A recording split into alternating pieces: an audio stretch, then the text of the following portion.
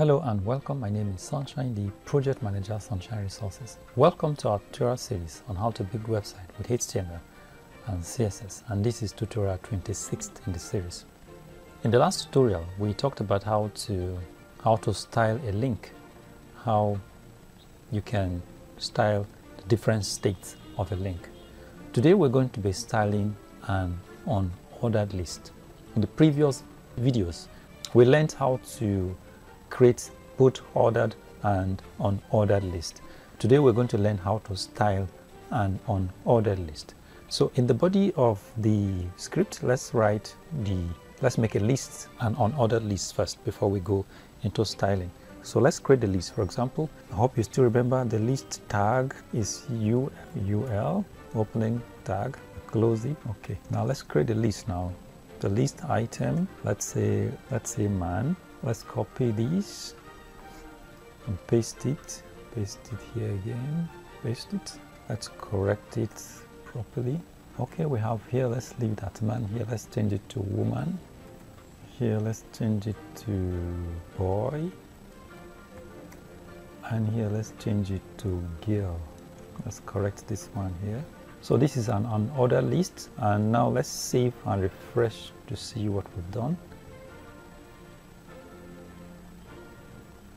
Okay, the third one is not correct. The third one is not correct. Let's do it well. So let's save and refresh now.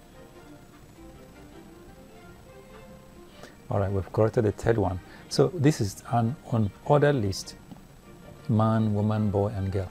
The browser had bulleted for us.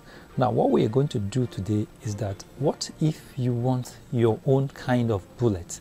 You want to, the browser has these bullets for us.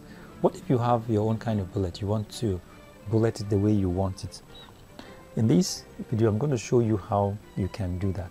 Now, in your CSS section, just go to your CSS section by the head, and then you write this tag here. First you write ul parentheses open, and you write list dash style dash type and colon. Maybe we want square. Maybe we want a square instead of just an ordinary bullet. Okay, let's write a square. Semicolon, and you close the parentheses. Now let's save and refresh to see what we have done. Okay, before I click the refresh page, now let me show you these bullets. If you observe it very carefully, they are round, they are just like dots, points. Okay, but let me refresh now. Okay, I need you to observe it very carefully. These bullets are now square. They are square.